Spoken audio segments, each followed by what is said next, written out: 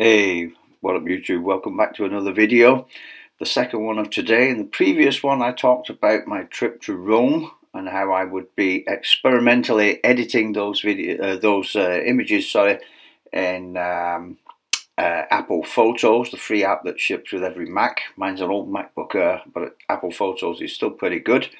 So I haven't been relying on filters, JPEG filters in the Ricoh GR3 for this one. That's the camera I took, the Ricoh GR3. I wanted a 28mm instead of the 40 to get a nice wide view of things looking at Rome, and it served me pretty well. So these are all DNG RAW files imported into Apple Photos, and I played around with some of the settings in there, increased the contrast a little bit in some cases, a little more saturation, toned down the highlights, brought up the shadows, that kind of thing.